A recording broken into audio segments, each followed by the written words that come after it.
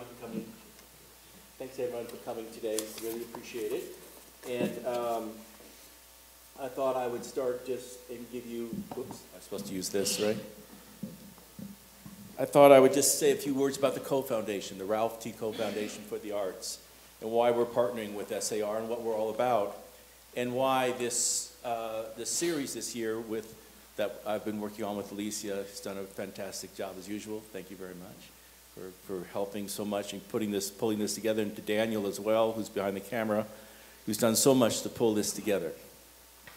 But the point of it is the Coe Foundation. Ted Coe, many of you might have known him, was a collector, curator here in town. He moved here in the early 80s. He had created an exhibition in Kansas City called Sacred Circles. He followed Sacred Circles, which was mainly historic pieces, with something called Lost and Found Traditions, about Native traditional arts. And he did that through the late 70s into the mid 80s. And he traveled tens of thousands of miles looking for traditional artists, traditional Native artists. The point is, nothing was lost or found. It was a matter only for Ted to go and talk to people and bring their work forward so the non-Native world would know something about that as well. But Ted left his collection in a small endowment. We have set up, we're just past our first year anniversary of being over on Pacheco Street. We invite you to come over and see what we're doing. But we're trying to develop something, we don't even know what to call it yet. We call it sometimes a study center, sometimes we call it a curatorial center. And we're searching for exactly how we fit into town. And we don't want to duplicate what other people do, but we want to be that place that facilitates, that advocates, that also is a catalyst. And part of working here in Santa Fe, or any place, really is developing those partnerships and collaborations. And so with the SAR, it's such a natural place for us to have that collaboration. And another collaboration we'll have this summer is with the Wheelwright Museum of the American Indian, where we're going to open a major exhibition July 25th, around Ted's collecting and around the idea of collecting, which is something that many of us share. So it's a way for us, we don't need to duplicate or reinvent, but it's a way for us to continue on. Now, today's topic is something I would say perhaps is a bit selfish. This is something I've worked on throughout my career, is how to bring people in. And bring people in, when I say that, that's pretty colloquial. But what I mean by that is, how do you bring Native people into the museum project? How do you bring Native people into the arts world where their voice is heard first, and that their voice is explaining what you're seeing? And I've done that in many different ways throughout my career, and it's really always been a pleasure to do that, and it's been an eye-opener every place I've gone. I'm always learning things.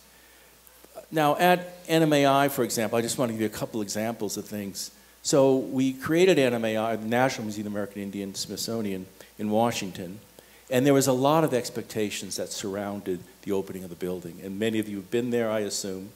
And one of the things about the creation of the museum was that the building is very different. It's not gray granite like the rest of the buildings on the National Mall. It doesn't face the National Mall. But it actually, you come in on the corner of the building, the southwest corner of the building, you wind around the building, you go through different types of environments. You go by the ducks and the water, you go by sculpture, and then you come around to the front, which is facing to the east. I know there's a big white building immediately to its east that many people think that doorway faces the east because of that, but we know it's looking far beyond that white building on the hill. And then you get into and so here's all your expectations. And you get inside the building, and you're standing in the building, and you're in the space, and suddenly all your stuff kicks in. I don't know what to call it, but stuff. And your stuff is this. Your stuff is, you've been in museums before. You have a perception about Native people.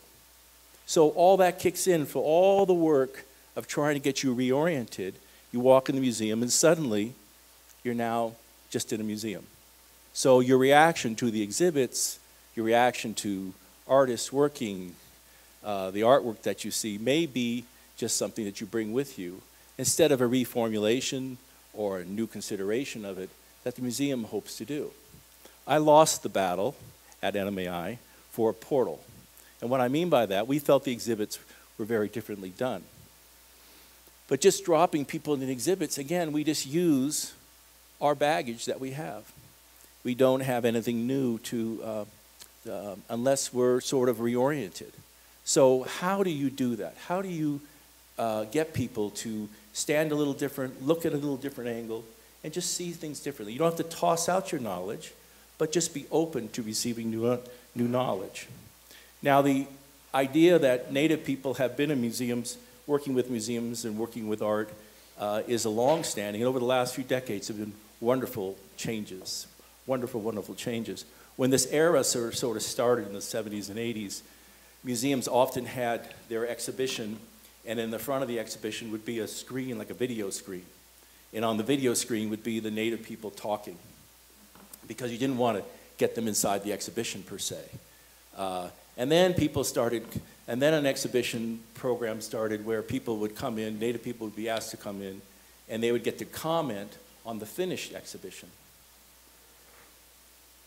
And then I think the third and much better stage is you bring people at the very start in, and you work together to come up with a conceptualization, a plan, what the exhibition might be about. So there's a very long process that's still ongoing. Part of the emphasis for today is that we're not done. We're far from done. That I think oftentimes, excuse me, that oftentimes that there's still a lot of differences between the world that we need to learn to one another. Another time, I'm picking on NMAI because it's far away, it's so easy. So another time at NMAI, we were making the film for the theater, the Lally theater upstairs. And we were making that film, and we had these filmmakers out around the country, around the hemisphere, I should say. And they came back, and they had this piece of footage they'd taken at Rosebud Reservation up in South Dakota. And they said, well, we're going to reshoot this piece of film because these two people who were sitting and speaking on film, the tree behind them is really distracting because it looks like it has all their dirty laundry in it. That's why I told that story. That dirty laundry is not their dirty laundry. There were prayer flags in the tree. So our own filmmakers, at that point, we changed things around a bit and got them a Native person, actually, from Santa Clara to follow them around and guide them a little better. The other point I wanted to, excuse me, the other point I wanted to just say something about is I think there is a misperception sometimes that by having a Native person speak in a museum or an art or a scholarly sort of context, that we're getting the complete story. That a person like myself stands up, I can't possibly know very much about what I'm speaking about ever. That's another point.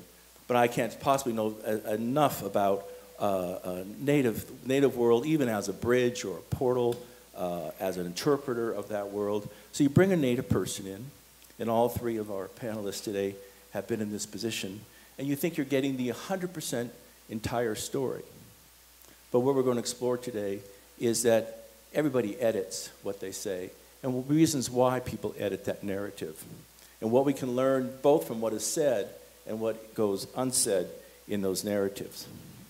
And the last point about today, before I introduce the speakers, or panels rather, is about making ourselves, really the selfish point about today is I really want to keep creating and making ourselves better receptors and better listeners.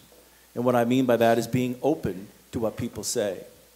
It's like seeing that tree and understanding that it may be distracting to a filmmaker, but it is not at all distracting to people who know what's going on with that tree, and that those people sitting there sharing their story, their narrative, have been so open to have that tree in the frame of the film. And we also, being in the Southwest too, something I always think about a lot is people talk about secrecy, and there are a lot of things that are unsaid or unknown to outsiders. And there's reasons for that.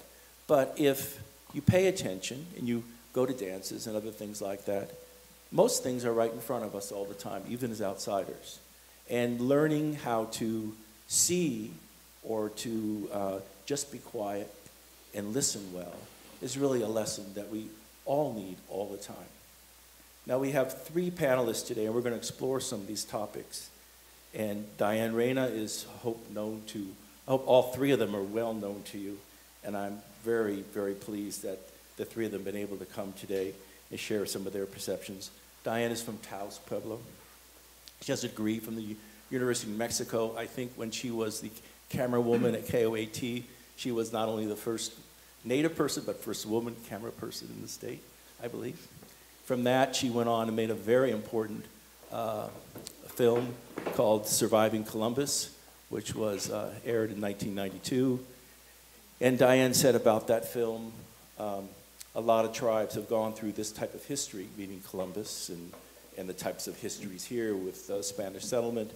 And she said, I hope it does educate non-Indians at least to see and allow another perspective on history. That was the most important part of doing this documentary. Now, in 1998, Diane was one of the Dubin Fellows here at the school where she practiced her art, both drawing and sculpture. And currently, she is the Student Success Program Coordinator at the Institute of American Indian Arts, where she shepherds students through the program, and I understand her atole is famous. Brian Vallo is known to many of you, and Brian spoke yesterday. Brian's currently the interim director of the Indian Arts Research Center, and he has over 25 years experience working in the Southwest. He was the founding director of the Office of Tribal Historic Preservation and the Haku Museum and Visitor Center in Acoma, and also was the key person in the design of the building. He's also a painter, if you're lucky enough to get one of his paintings. And he indicated yesterday in his talk that NAGPRA had a lot to do with his interest in these topics. In building the visitor center and museum at Acoma, there's always things that are said. There's a way to, you can look at that visitor center and museum in many different perspectives, but certainly one of his perspectives is it really controls visitors into the space that's the Pueblo of Acoma. The third person is Joseph Woody Aguilar, known as Woody. And I've always confused in my own email because it comes up as Joseph Aguilar, and I don't know who that is. And I didn't ask you, his mom told us we were at Feast Day a year or so ago, and I always thought the Woody thing was like something different, but I'll just tell you just a short version of this. It really is a nickname from his Tewa, or Indian name. So there's a perception thing that I thought it comes from some other place. Woody is here at the school this year as a scholar in residence. He's finishing his dissertation on an aspect of the Pueblo Revolt from at University of Pennsylvania. And he has been called the rising star of the Pueblo Revolt literature world and investigation world. I would really agree with that.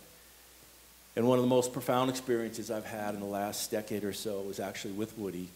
We went up to Tuño, or Black Mesa, that stands between Santa Clara and San Ildefonso, the place where Tewa people defended themselves from the resettlement of Spanish people here, and really fought to a standoff. And while we were up there, you know, it's like Woody's standing there, and it's like going on any other tour, right? That he's talking about this place and his discoveries and what he's doing as an archaeologist and as a scholar.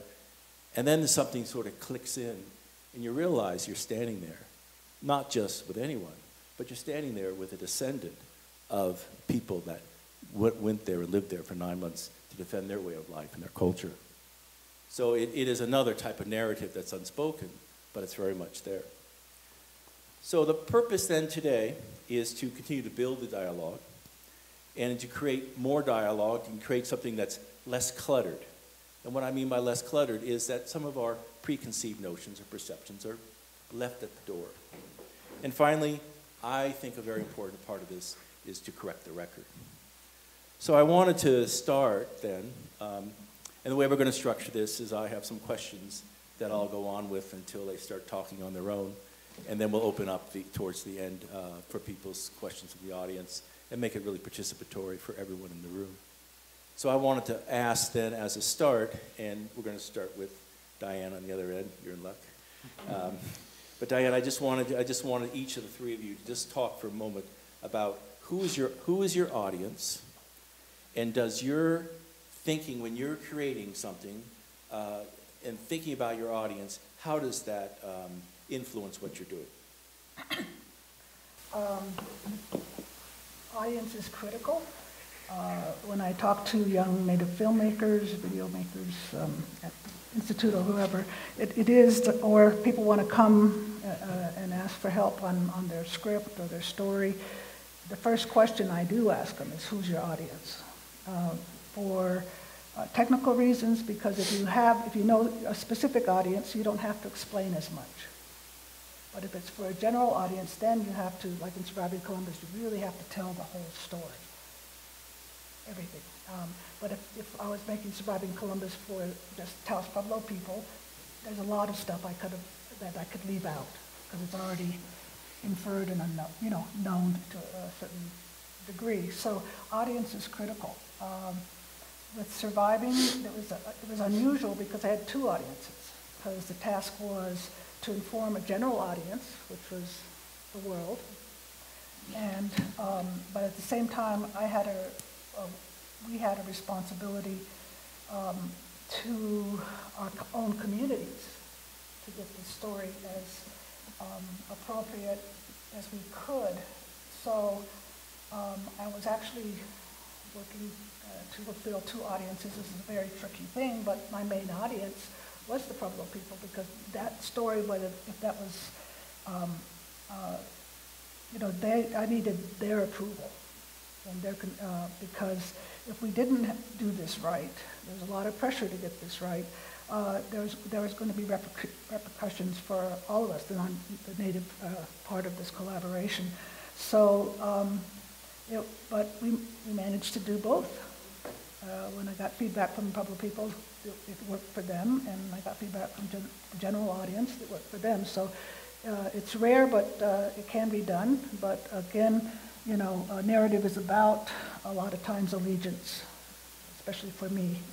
Where are my allegiances? And so my allegiance is to the Pueblo people first, and then everybody else comes afterwards. Brian, same sort of question. Who's your audience, and then how does your preparation of the work prepare for that audience? Well, I'll use the Sky City Cultural Center and Agua Museum as the example here.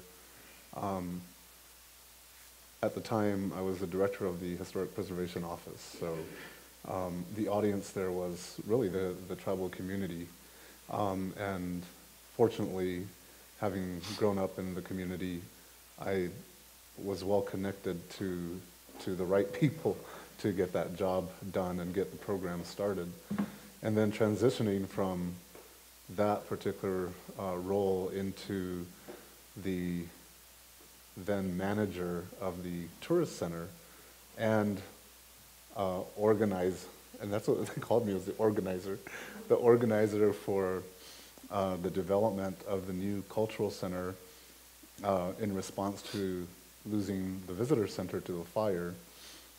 I realized very quickly that the audience was reached far beyond the reservation boundaries, that Acoma had an international presence, and that it included all walks of life, your visitor, your families, scholars, researchers, anthropologists, all these people who had an interest in Acoma. So it was very, very wide-ranged and diverse. And that was challenging for me and our core team of folks who were embarking on this project.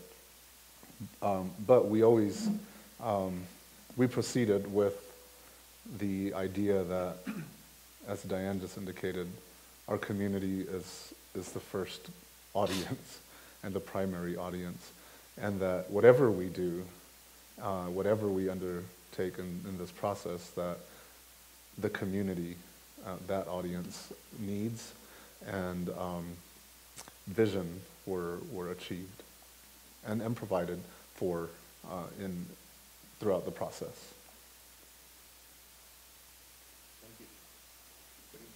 Thanks for a question about audience. Well, you're going to see a similar thread here. my primary audience is my community. I mean, the work I do is very selfless, and it's not to self-promote myself, which is a lot of what academia is about. And I learned that very quickly when I went to a place like the University of Pennsylvania. Very competitive, very,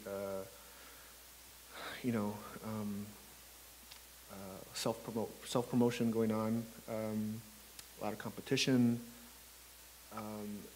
And I knew almost immediately, just being immersed in an environment like that, my motivation and my audience is my community, my people, and so that's what drives the work that I do. I mean, because the work I'm doing it doesn't belong to me. It doesn't belong to the United States. In some sense, it kind of does, because it's part of that larger history. But it belongs to the community. It belongs to the Tewa communities who, occupied the place where I'm doing my research. So that's my primary audience, is my community. For many Native people, and Diane and Brian, we have similar kind of motivations for the work we do. That being our communities. But I guess I have more than one audience, and I struggle in my own work, and we've had discussions here at SAR about how to reach these different audiences, because you can't do that in any one single piece of work, any one dissertation, any one journal article, magazine article, what have you. So I often struggle in my own work, in my own writing, to reach my primary audience, who I'm pretty sure will not pick up my dissertation and read every single page of however many pages it ends up being. I'm sure they won't pick up a chapter I have in a recent edited volume, or something that might come out in American Antiquity. It's not that Pueblo people or people from my community are illiterate. It's just that we have different ways of learning, and that is not through picking up pieces of paper.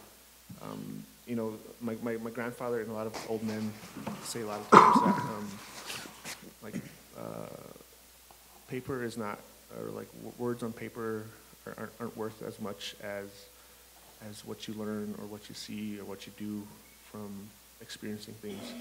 And I really take that into heart, that type of kind of advice and knowledge that I've got from them.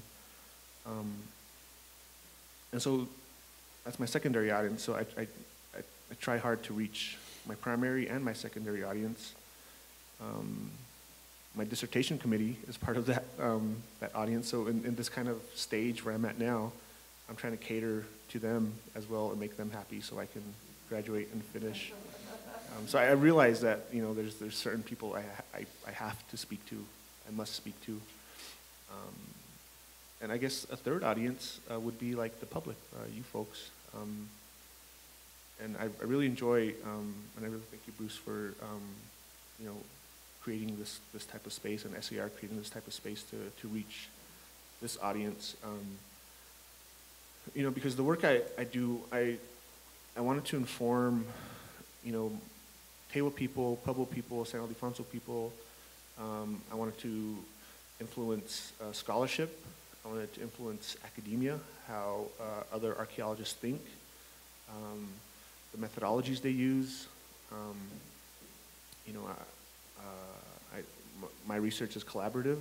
I'd like more archaeology to be collaborative. We see a lot of that here in the Southwest. And I think if in any small way, if the work I do can influence that and reach these different audiences, I'd be very happy. We'll come back to you in a moment, give you a breath to take here. Sure. I was wondering, Brian, in your work, because you've worked so much from the perspective of your community and inside the community, working then with visitors to the community. If there was a narrative, if you could go back in time, if that was possible, and take back a narrative about the Southwest, about Native people, Pueblo people, or even as specifically as Acoma Pueblo, I wonder if there's a narrative that kind of almost like a master narrative that stands in the way more than any other narrative. And on the other side of that, is there a more positive way of looking at that same question? Is there a master narrative that's actually working well to integrate the outside world into your community? Good question. I guess in my experience,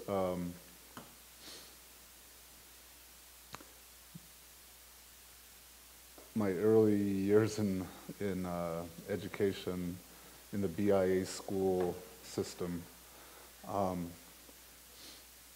it was fascinating to me to learn about Indians, you know, and it was it was a very Western-based idea of and very glamorized picture of what Native Americans were.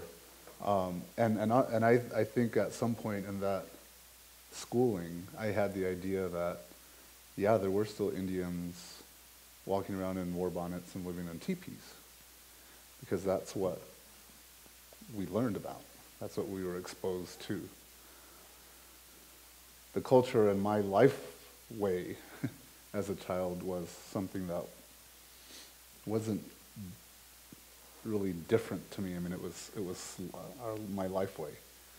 And so anything outside of that context was very interesting to me.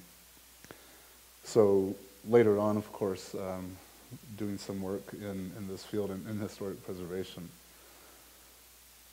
really opened my eyes to the scholarship that was available up to that point in terms of how Acoma or the Southwest was portrayed, how the cultures of the Southwest were portrayed. And I had a big interest in the archaeology component and was really fascinated by the ancestral homelands of the Pueblo people. And I knew about the references culturally, but to really explore more about the research and the tons of research about places like Chaco and Mesa Verde, and the fact that these were national parks was really interesting to me. But I think it also helped me later on when I came into this role at the Cultural Center, that there are so many different perceptions out there about what Native America is, who we are, and Acoma's history in tourism activity. You know, that narrative has evolved over time. As I mentioned yesterday, in one of the first scripts that we came across in 1904 was, okay, this is the church. You know, basic things like that the volunteer tour guides were sharing with visitors coming to Acoma. This is the plaza. This is the pottery. This is how we make pottery. We go over there to get water. Things like that. And so that particular script, if you will, that narrative, over time, of course, has become much more refined, and we've taken great care in informing ourselves of the history that's available outside of Acoma, and taking our own traditional knowledge and knowledge of our own history to create a more comprehensive, or more, not comprehensive, but a presentation, I guess, about who we are. So I suppose that will continue to evolve as time goes on, because we continue to add, and as we learn about more work, like what Woody is currently working on about the Pueblo Revolt, we will want to find ways to integrate that type of knowledge and research coming from a fellow Pueblo person into our programming. So Diane, sort of the same question, but looking at the perspective of the students that are coming to IAIA, again, those students live within some types of narratives from their own communities and perhaps the broader society narratives about who Native people are supposed to be. So I'm wondering if you could just talk a little about your experience with students at the Institute. It's very interesting what Diane's saying, because we come from these communities, and the most important word I learned in college was ethnocentric, and that taught me, that's what raised in these types of communities, where to us, and it's the center of the world. So when I started going to IAIA and working there, I started to see people that I had only seen in the World Book Encyclopedia. Seminoles, Alaskan people from Oklahoma, just all these Mandan people, and it's a wonderful place where much of the learning among the students and the staff faculty is really outside the classroom, because there's that sharing. Well, we do it this way, or we have this food this time, and all that, and so. That's the first part, and then, but second part is that the stories and the narratives that they bring is the most important thing, because with those different tribal affiliations, you get to see the complexities of their life experience, how much they were affected if they were from Penobscot, from Massachusetts, how much that impact of their history has on their own cultural understanding versus somebody from Hopi. And so you get those kind of conversations going. And then at the same time, sometimes there is judgment among Indian people about other Indian people.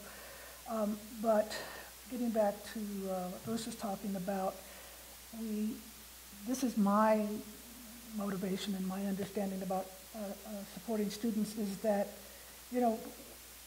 we're new to college education. We're only, about, 100 years, where, like, my mother got her first degree in the 40s, and those were the first people that were getting from Pueblo country college education, so we're very, very new to this experience. So understanding that, then my job is to fill the students in on the importance of higher education and how it works and how it is congruent and incongruent with their own experience. So I start from that experience, because I work with a lot of first-generation students. And so it's about, people say coddling, but when people say coddling, it's like, those are the people that have had grandparents in college, that have had parents in college, that have had aunts and uncles, role models in college, and that whole concept of, I'm sure a lot of you heard people saying, you won't be here, you look around you, you won't be here in the next year, a lot of you are going to fail in what he is going through too. It's where we approach education from a different context, which is, this is for our survival, this is our improvement of our communities. And so what I am is filling in the blanks, because a lot of students don't have that college experience, so they have to understand how it works. And it's as simple as going through the college catalog and defining terms and defining processes and procedures, and then so things aren't as intimidating, because when I went to college, and that was in the 70s, I was expected to know this stuff. We didn't have an orientation. We were expected, there were 30,000 students. If I didn't come back the next semester, who was going to care? But there's so many things to get done in our communities that we can't afford not to support students who want to get that education, and we do what it takes. Thanks, Diane. Thank you very much. I thought maybe come back to you, Woody, and maybe could you expand a little bit on what Diane is saying? Also, I'm just very curious about how you're balancing. So you're writing for a committee, dissertation committee, and you're writing for a university, right? Yet you're saying that your first look is really to the people in the community itself. So I'm just wondering a little bit about that balance, and then also if you could comment a little bit on if you're having some similar types of things going on as Diane has described for some of the students at IA. Okay, I want to first make a brief comment on narrative. As it relates to New Mexico colonial history or Pueblo history or the Pueblo Revolt, the narrative, the accepted narrative for many historians in the past, borderlands scholars, has been the narrative written by the early Spanish settlers, de Vargas, Oderman, Coronado, and it's been interpreted, reinterpreted by borderland scholars, historians, and it's been accepted as the narrative for Pueblo and colonial New Mexico history. So what I present, or what I think I'm presenting, is like a counter narrative or a counter history or an alternative history. And Sev does similar kind of things with his work with the Comanche. But why is our narrative, Pueblo narrative, counter? Why is it the alternative? Why is that the the other history? We talk about the othering a lot in anthropology, and I feel sometimes in my own work I struggle with othering my history, and so it's important to challenge these narratives, be critical of them, which I try to do, and I think a lot of other archaeologists like Sev and my advisor Matt Liebman do a decent job at, I think. So I just wanted to address narrative very quickly, and I forgot the other question. I was just asking if you'd comment on I was asking if you would comment a bit on the sort of track that Diane was talking about, that you're writing for the community first, and your first responsibility is to San Ildefonso and Tewa people, yet you're being asked to write a dissertation at the University of Pennsylvania. And just a little bit, if you could maybe share a few personal observations about that. Yeah, so like I mentioned, the work I'm doing is collaboration with San Ildefonso Pueblo, so through myself and through University of Pennsylvania. And I get challenged by other grad students at Penn, other archaeologists at Penn, other professors, who question that that maybe the restraints put on my research, or the restraints in general by tribes or indigenous peoples put on the research that archaeologists do might be too restrictive for good, quote unquote, scientific inquiry. But that hasn't been the case, at least in my work, my collaborative work, or the case with my advisor or my colleagues who do work with Coach Di Pueblo and Jemez Pueblo. In fact, I think it's had the opposite effect. Collaboration, it kind of opens new doors to communication. And in a lot of ways, maybe this is just because I'm from the Pueblo and I grew up there, and to a lot of elders or tribal council people, I'm still viewed as that little. They have a slang in Tewa, like a little snotty-nosed kid, and so I think their criticisms of me and the work that I do are much more stringent than any kind of standards that the academy can put on me. And so, you know, dealing with the standards of the academy at Penn or, you know, other archaeologists seems like a breeze to me after, you know, being scrutinized very closely by, you know, elders and people you grew up with who have like a real stake in the work that I do.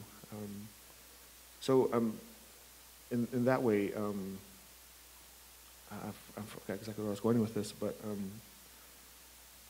I mean that's one of the ways that helped me kind of create better scholarship, and it's not restrictive. In fact, it's much more.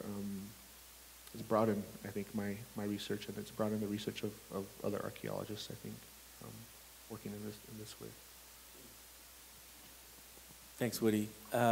So Brian, I was just wondering if you would take that point of how your own community has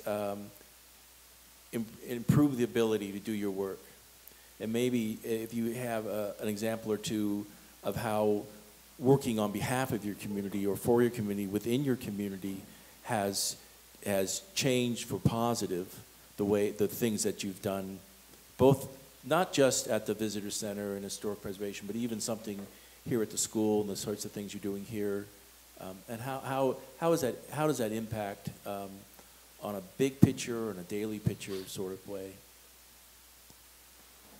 Well, I like to think that my involvement at the tribal level has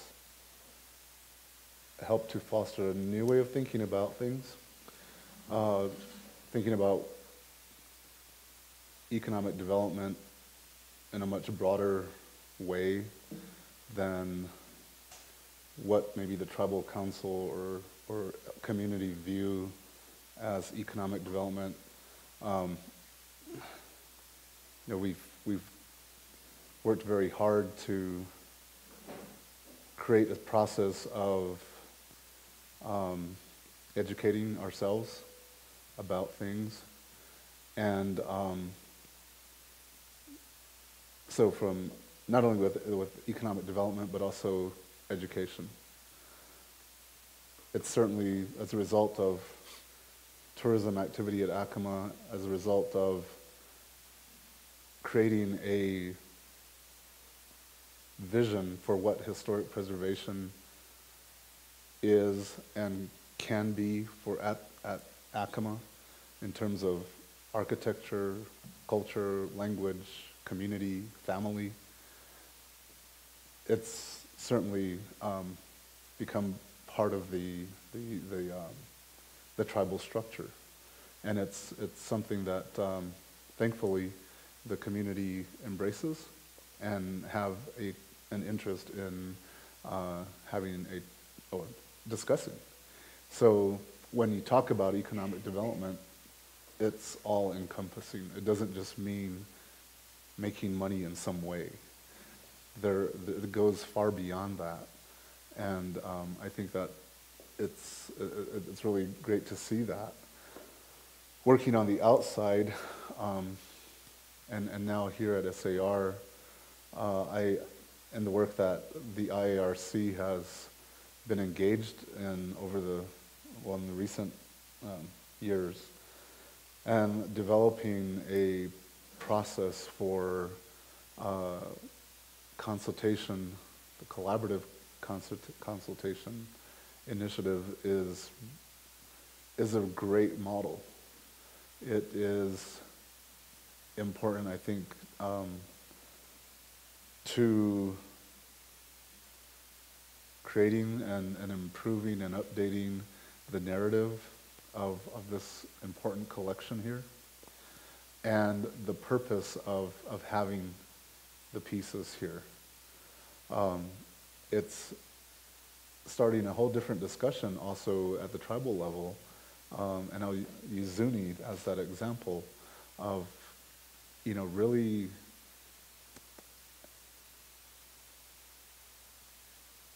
making a commitment to work with an institution like SAR to help them do do some preservation, to help them to improve the record for their own community, for the future of tribal members. And while this collection maintains its place here, the accessibility to this collection is it's more open, certainly. And I think that this is probably one of the most important things that's happened. As I've worked with SAR in the past on different projects, you know, there's a whole history there and experience that, you know, from the outside looking in and trying to open the door, it was always very difficult. And now it seems that as a result of this commitment on both the part of the tribes and who are represented in the collection and also SAR, that, you know, we're bridging some really important gaps that have been separated for so long. And I hope that, you know, it will feed or encourage other institutions to do something similar. I think that in the future, the work of museums who have extensive collections of Native American material culture will find that there is a true benefit in creating those partnerships and creating that narrative and the scholarship, developing the scholarship in close partnership with those tribal groups.